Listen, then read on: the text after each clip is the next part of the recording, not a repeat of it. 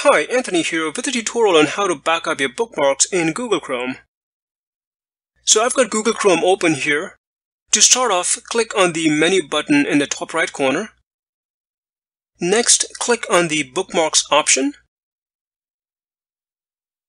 And then click on the Bookmark Manager. It will open up your Bookmark Manager.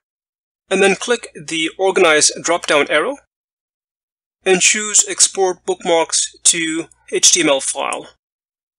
And finally, save the file.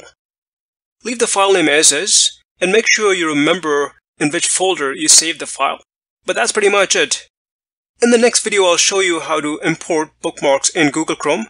But hope this helped, and thanks for watching.